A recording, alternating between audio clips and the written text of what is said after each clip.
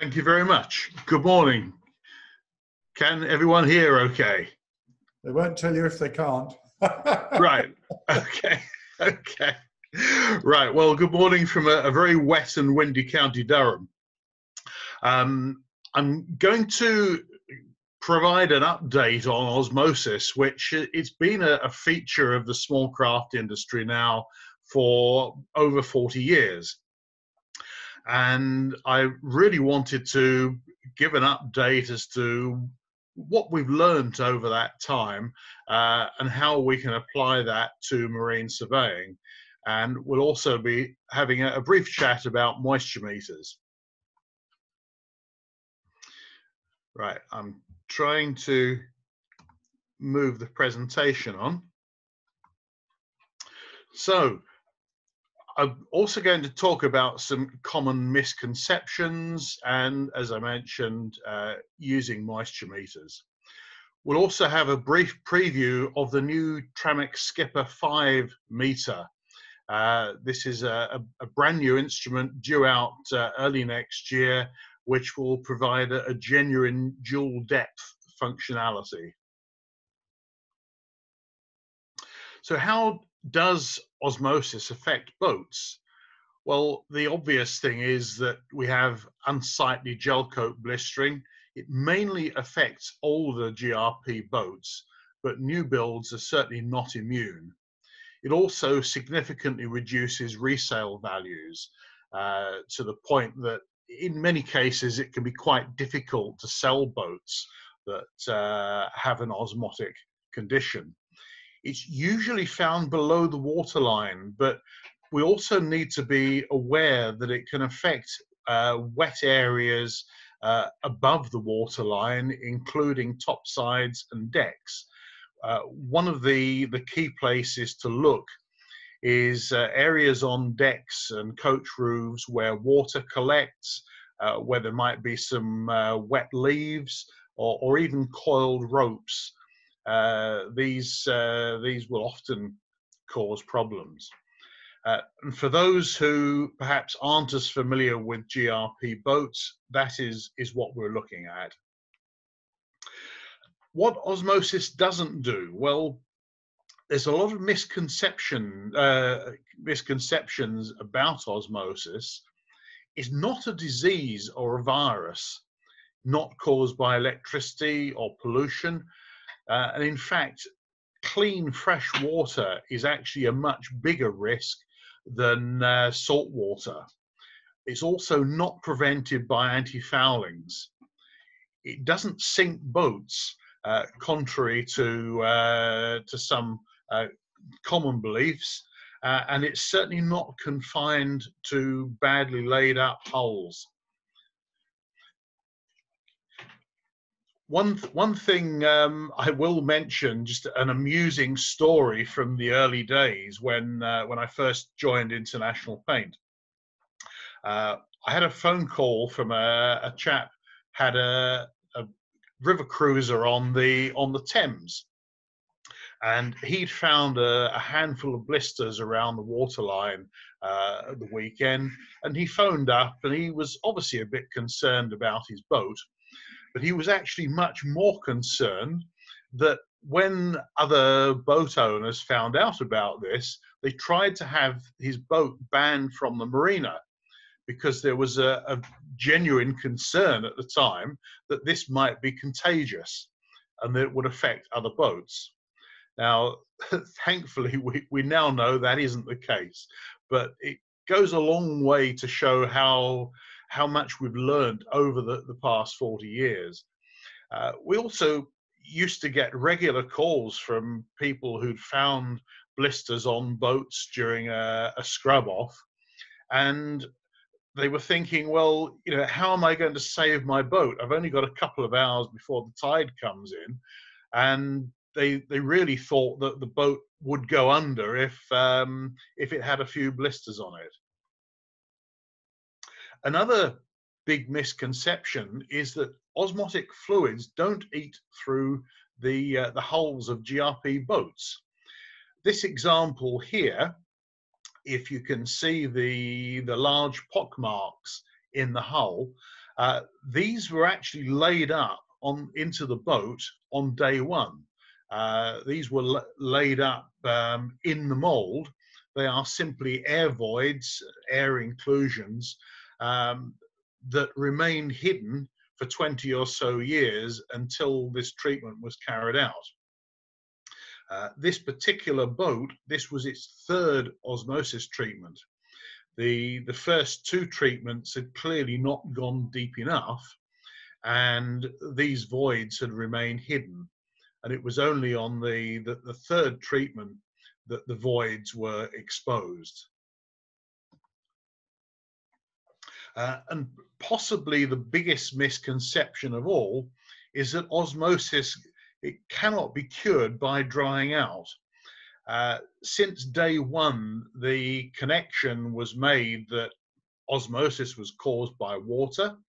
Therefore, the logical conclusion was that to treat it, we need to keep water as far away from the boat as possible, and that if we can dry it out, then everything will be hunky-dory. But we now know that that certainly isn't the case. And in fact, that regularly washing boats with plenty of clean, fresh water during the treatment process is actually one of the most productive uses of time. So what have we learned? Well, firstly, osmosis is a natural aging process. So in many regards, it's similar to corrosion in metal and rot in timber. And this is something that I think owners in particular need to bear in mind, because it's assumed that GRP will last forever, and that if they find a few blisters in the hull, then it's got to be somebody's fault. Usually whoever carried out the last survey, but this isn't the case. It's a natural aging process. We also know that osmosis progresses very slowly in 3 distinct stages. We'll talk a little bit about that later, but the key thing is that any blisters that appear after 20 or 30 years, they will have been developing for 20 or 30 years, not just the last few months. So it is a very slow and long-term process. What are the causes? Well, there are a number of contributory factors to osmosis, but the main cause is hygroscopic solutes that are liberated from the gel coat and or the layout resins by long-term immersion in water. And it is these solutes and not moisture that we need to remove if our treatment is to be successful.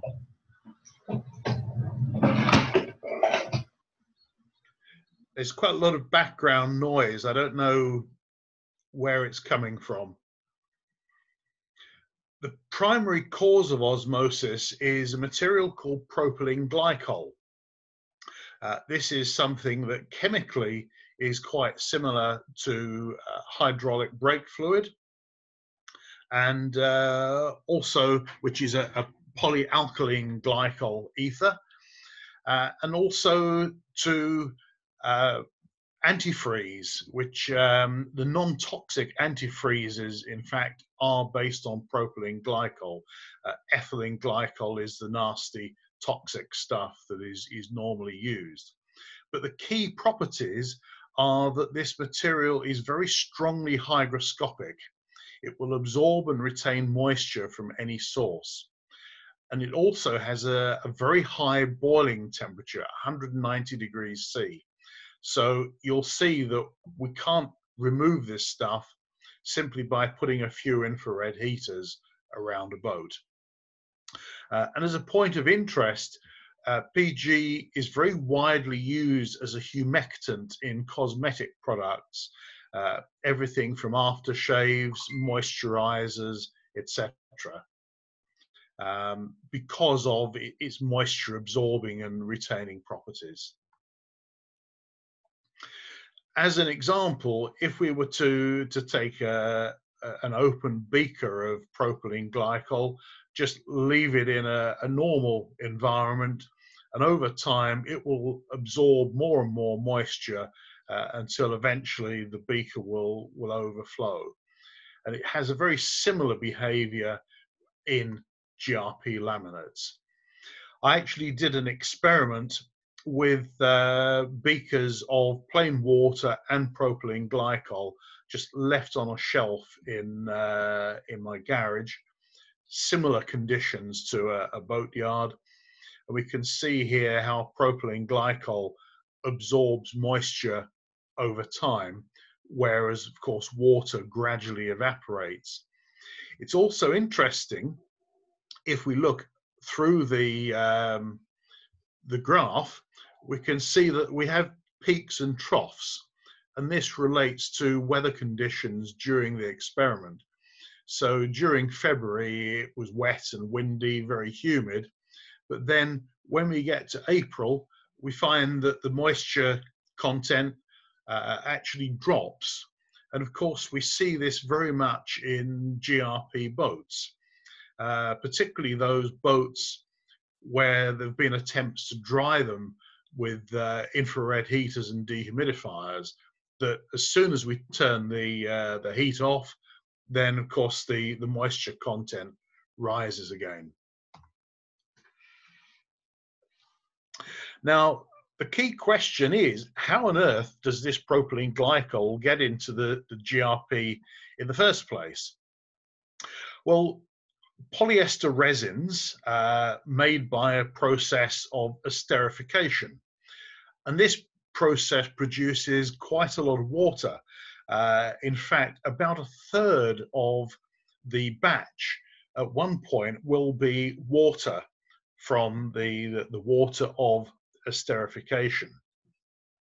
Now, moisture, as you should know, inhibits the cure of polyester resins. You cannot cure polyesters in damp conditions. If you have damp chopped mat, for example, then we could get quite serious undercure. So glycol is added to the batch of resin to scavenge moisture. Now the process, it's quite complex, but the batch will be heated to quite a high temperature, typically 70 or 80 degrees centigrade. Glycol is added and the moisture boils off with the glycol in a kind of reflux process. This process is actually done under high vacuum to reduce the boiling point of the glycol. Now, usually the glycol is completely removed before the batch is filled out into drums, but this depends very much on the intended use of the resin. Bear in mind that polyester resins are used for, they have numerous applications beyond the marine industry. And we know that boat builders don't always use marine resins. Particularly in the past, we know that polyesters that have been intended for industrial applications, even making bathtubs, etc., will have been used to build boats. And of course, we don't realize there's a problem until later. So, having understood that part of the story, we should now understand that the osmotic process is not reversible. We cannot cure osmosis simply by drying out. Now, moisture meters are an integral part of this operation. These should be used to look for moisture that's absorbed and retained by the solutes. They are not osmosis meters.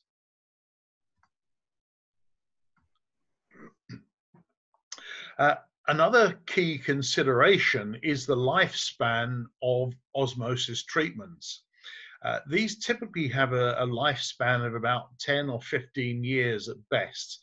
Occasionally, you'll find one that's been on for 20, 25 years, but a lot of these treatments fail at maybe 8 to 10 years. So bearing that in mind, the sooner an osmosis treatment is carried out, the sooner it will fail. So if you can delay the treatment for 5 years, then you'll have another 5 years before the next treatment is required. Now, that makes a lot of sense, particularly if, as we'll see, that delay improves the outlook for the treated hull.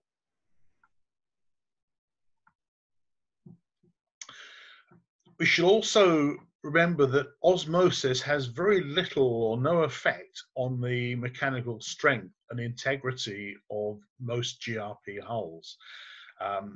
There's usually quite a lot of redundancy in designs, and we now know that a lot of boats have been sailed perfectly safely for many years with a few blisters on hulls. So if the hull condition is regularly monitored, then there's no reason why a boat shouldn't remain in use until treatment is actually warranted. So that could allow another 5 or 10 years before major work is required, and it could also provide a bit of work for the surveyor to go back and keep an eye on the boat maybe every year or two until such time as work is actually justified.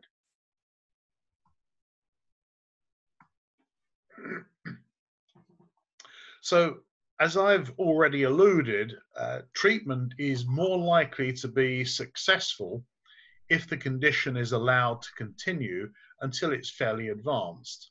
So, in other words, indicated by quite widespread blistering, and these will usually be larger blisters, fluid-filled. If they're opened up, there'll be a bit of greasy, sticky fluid inside, maybe a smell of acetic acid. That's not always the case with newer boats. Now, the reason for delaying the treatment is very simply that the solutes responsible for blistering will be far more dilute and hence easier to remove at this later stage.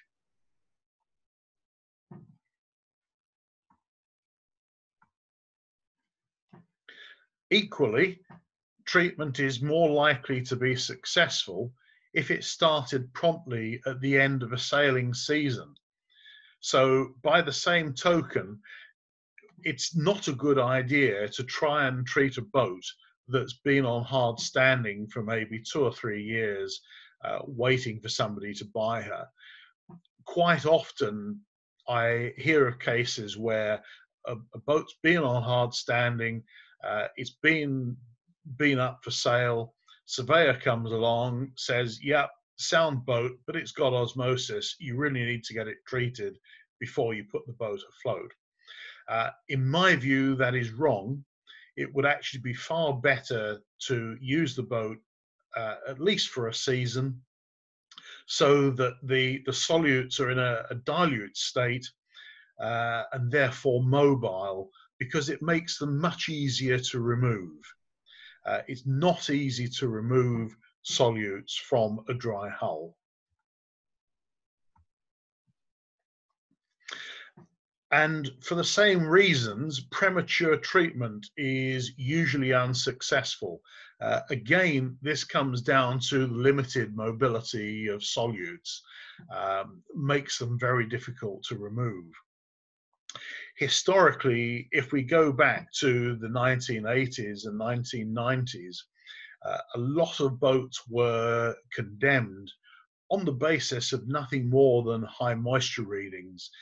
In many cases, these boats didn't even have any blisters, but surveyors prescribed full osmosis treatments, and invariably these boats came back with blisters within quite a short period. It was simply because, with the knowledge at the time, and also the lack of mobility of solutes, it made them very difficult to remove.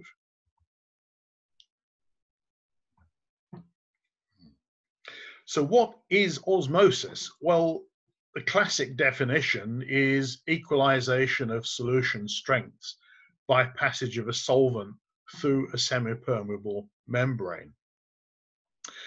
We have a hypothetical chamber here. The semi-permeable membrane, for our purposes, could be a GRP composite or a piece of gel coat. As long as the solution on both sides of the chamber has the same density, then nothing will happen. But if we make one side of the chamber, if we add a solute to it, it could be salt or sugar or our propylene glycol, then there will be a movement of water through the semi-permeable membrane in an effort to equalize the solution strengths. Depending on the strength of that solution, this process can produce quite high pressures. 4 atmospheres or 60 psi is not unusual. And so over a prolonged period, then inevitably that can cause some quite severe blistering. We cannot reverse this process, except if we make the other chamber even more concentrated, then that will drive the process into reverse. Also, if we were to apply a pressure greater than the osmotic pressure onto the chamber on this side, then we would force the solvent back through the membrane, rather like a reverse osmosis water treatment system. Not everything that blisters, though, has osmosis. Wicking, for example, is a common cause of blistering, and it's not necessarily related to osmosis. It's an entirely separate process.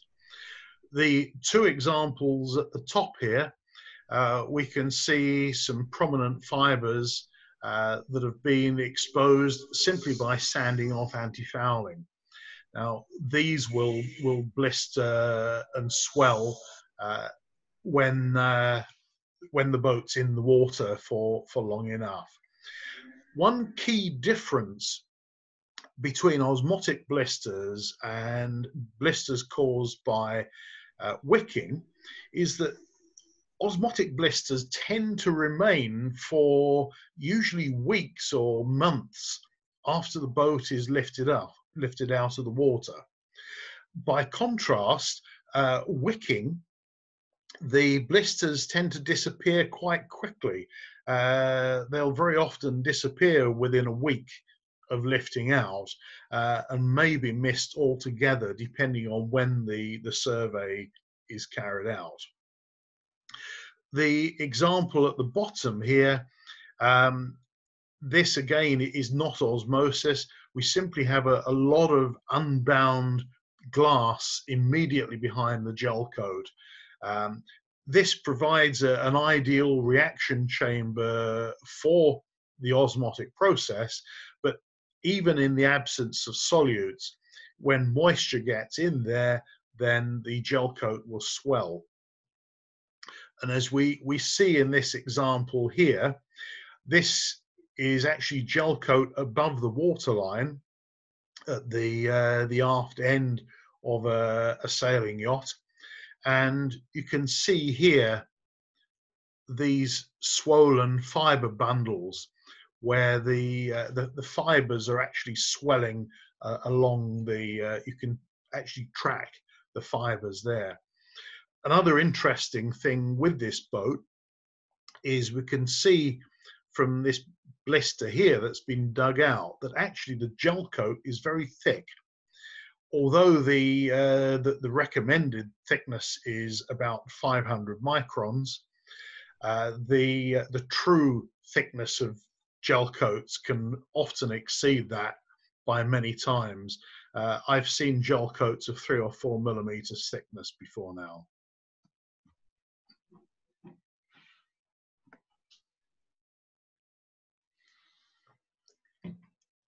So your role as a marine surveyor, firstly, is to provide a clear, objective, honest and meaningful report to your client.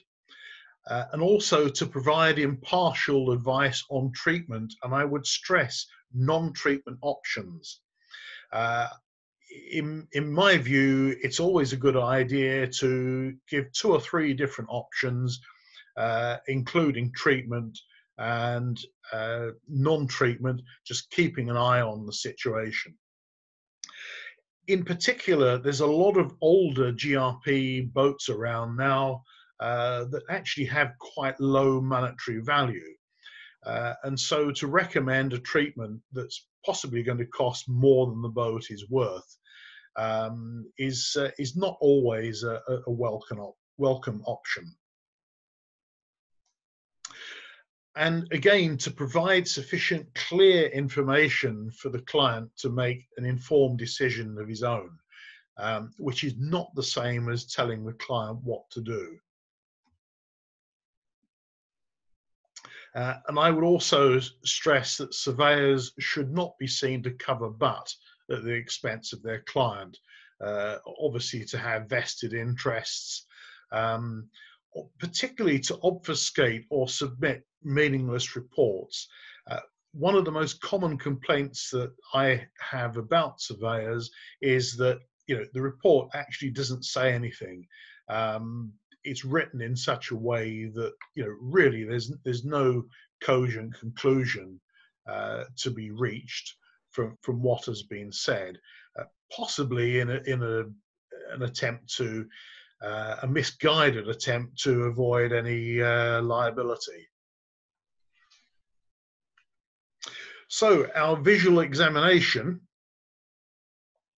obviously conduct thorough visual examination looking for blisters, swelling, cracks, etc. This is always best carried out within a few hours of lifting.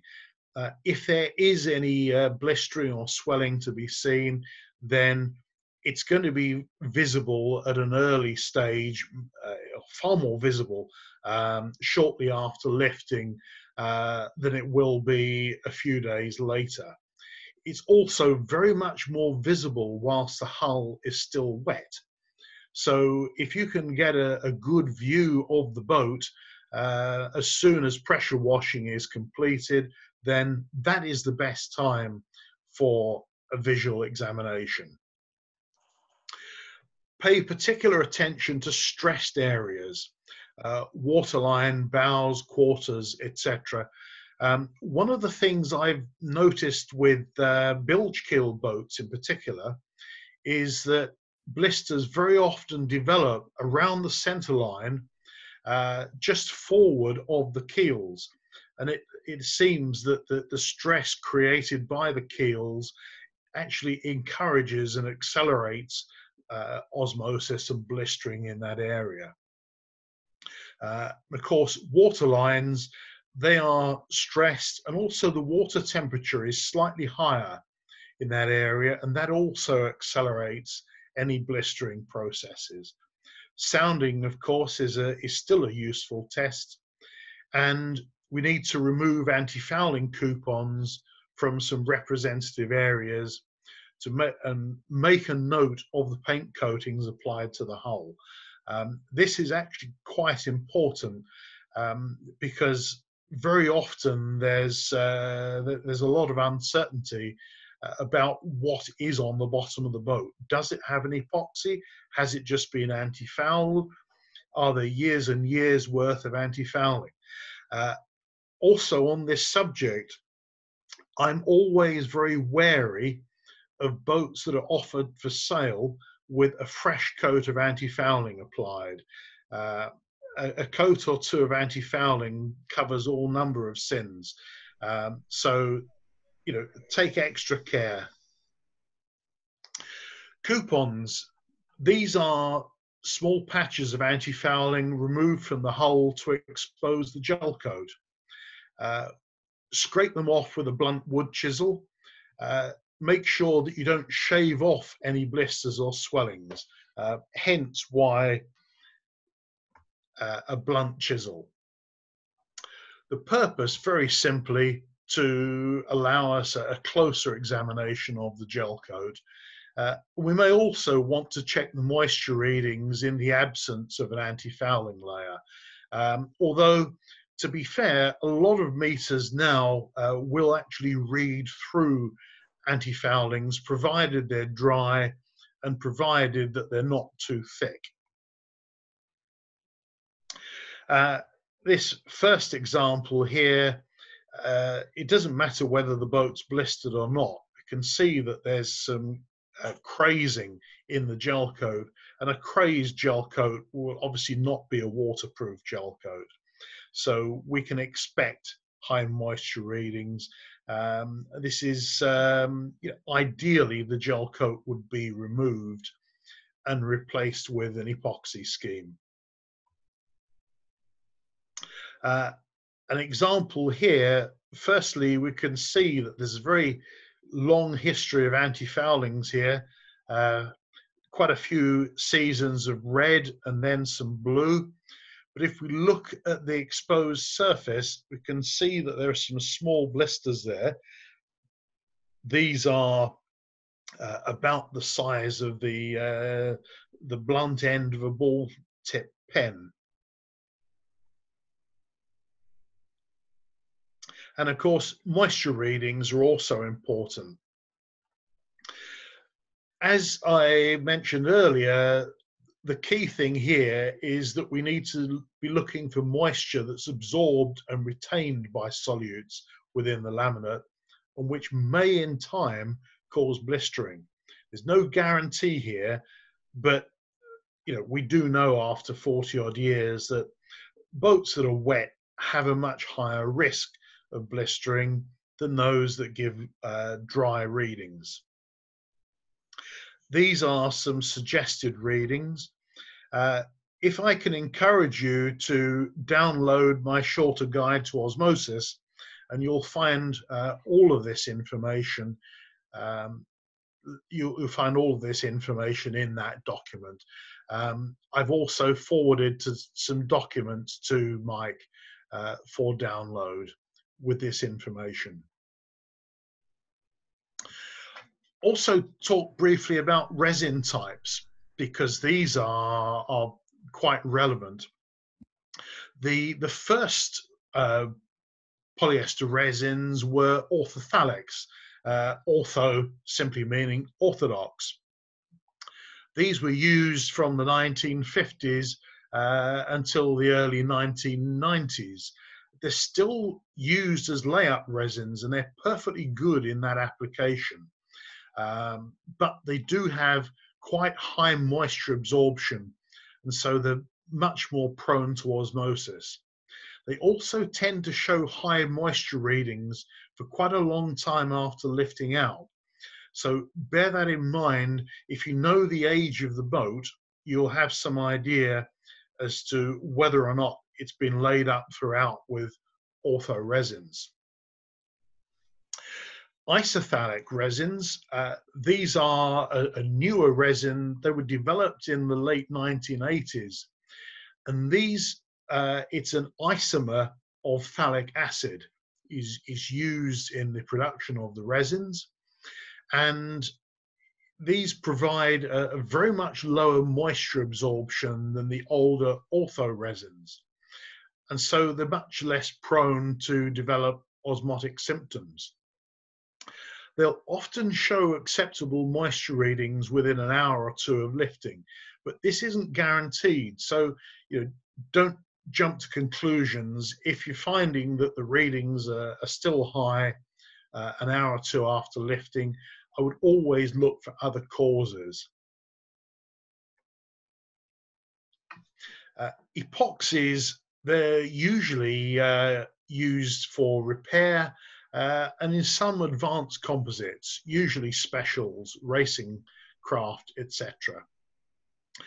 These have very low moisture transmission rates, but they do often show very high moisture readings for several months after lifting out. So again, if you know the boat has got a epoxy on the bottom of it, high moisture readings don't necessarily tell you anything at all.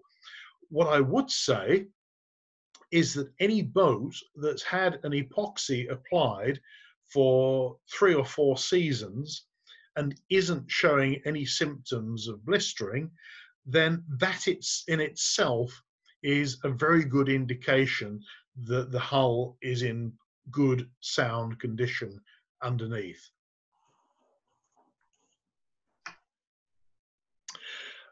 We'll move on to the hot vac system, which some of you may have come across.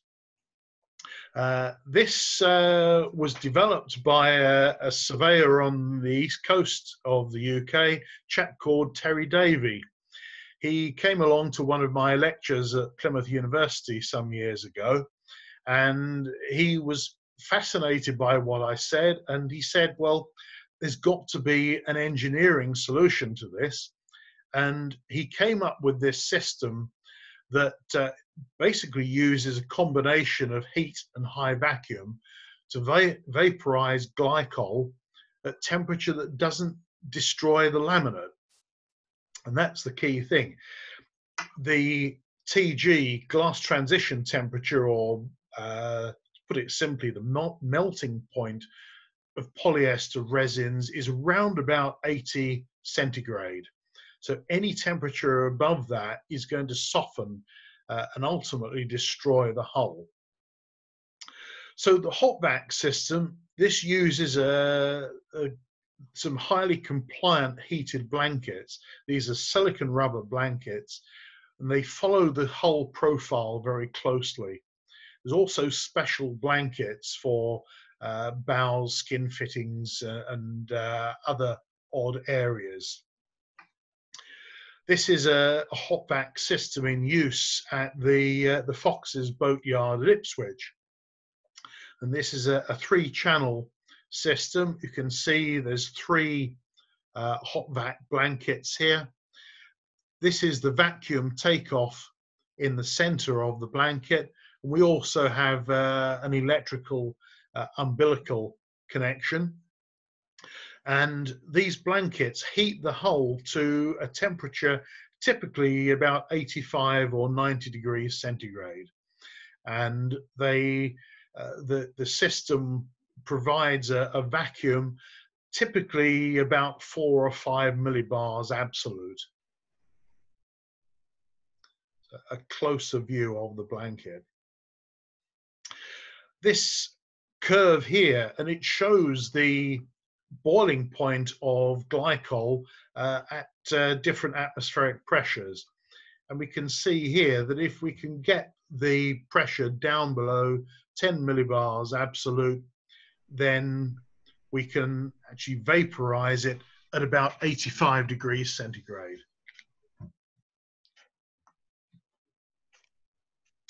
So the result is that we get very rapid drying.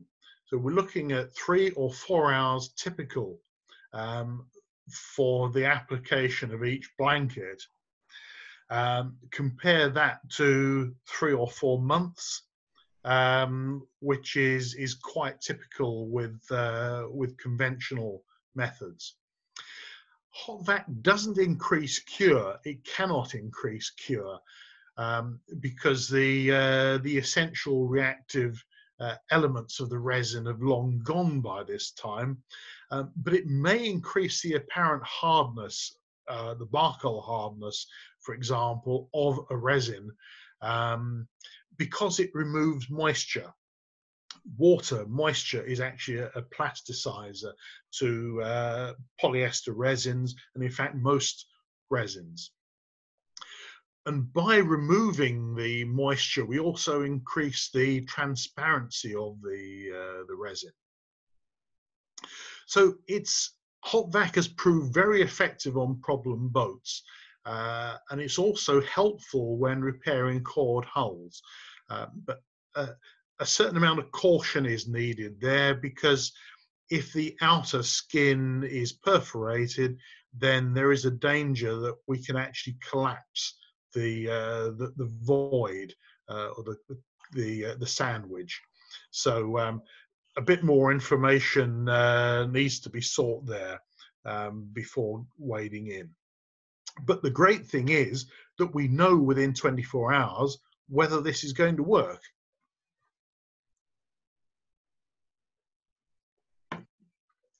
Finally, I'd like to talk briefly about moisture meters.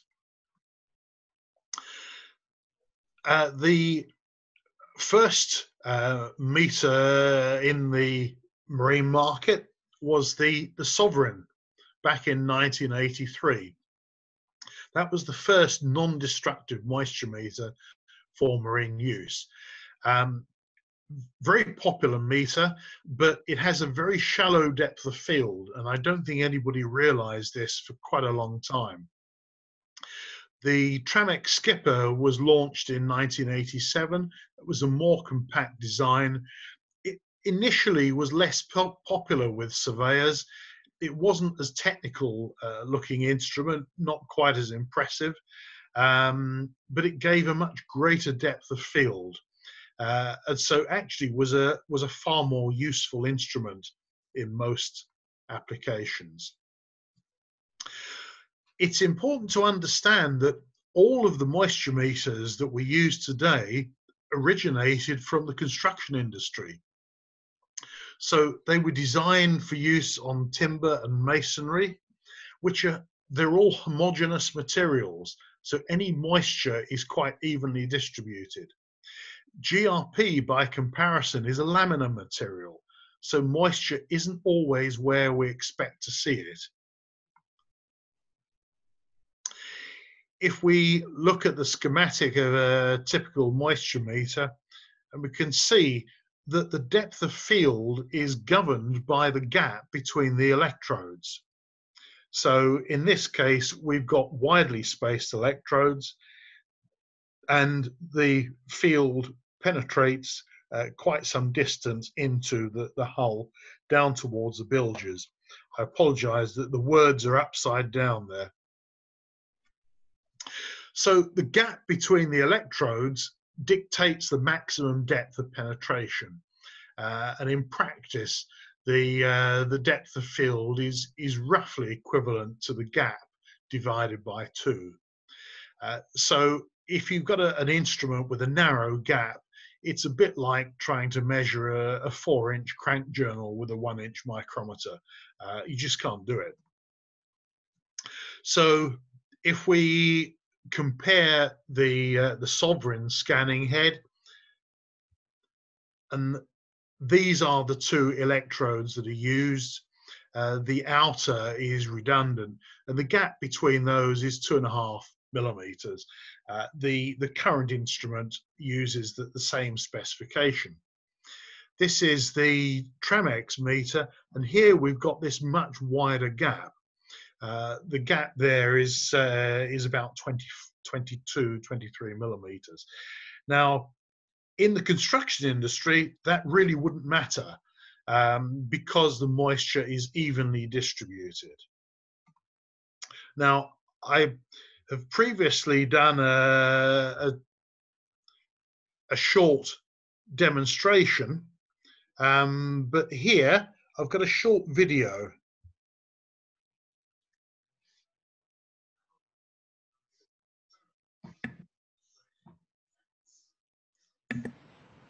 No sound on that video, Nigel. Is there no sound? I can't hear any sound coming through, no. Okay, well, I'll speak over it. Okay. We've got some ordinary chop strand mat here, and I've got a beaker with some fluid. There's water, propylene glycol, and some acetic acid. And I'm going to pour that into the bag so that we've got some sodden mat. We've also got a series of GRP or gel coat shims of different thickness. So I'm going to pour the water into the bag. The bag is purely to stop the mess on the table. So we can see that's nicely wetted there.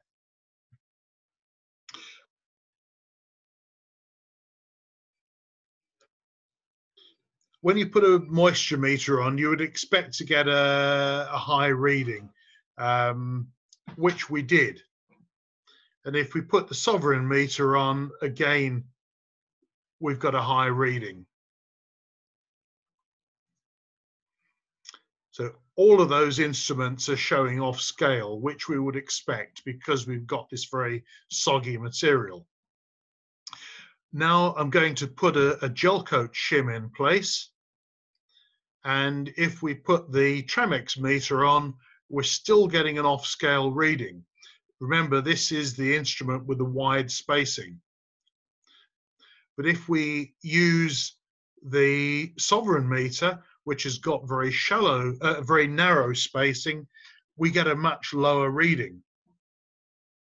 This is the new quantum meter, and irrespective of whether we use shallow or deep, we're still getting quite low readings. Remember, I mentioned earlier the thickness of gel coat on boats. That first piece is 1 millimeter thick. We're now putting a second thickness of 1 millimeter. We're still getting an off-scale reading with the Tremex, but if we then go in with the sovereign meters, we're getting an even lower reading. And the worry here is that if you've got a thick gel coat on a boat, it's quite easy to be fooled into thinking that actually this boat is perfectly dry. There's nothing wrong with it, but we've just seen that we've got quite soggy GRP underneath. Nigel, a question from Guy. How thick is the GRP, please? The shims, the first one was 1 millimeter, the second was 1.4. Thank you. Okay. So from that, we can see that moisture measurement is not an exact science. It's more than approximation. And there's little correlation between the brands of meter for exactly the reason that I've just demonstrated. If we were looking at homogeneous materials, there's a lot more correlation, but on laminar materials, you cannot get them to correlate simply because they're looking at different samples. So these are not osmosis meters. And for our purposes, reliability, stability, repeatability are more important attributes. I promised you a sneak preview of the new Skipper 5. This is a brand new design based on the existing instrument. We've got an ergonomic case.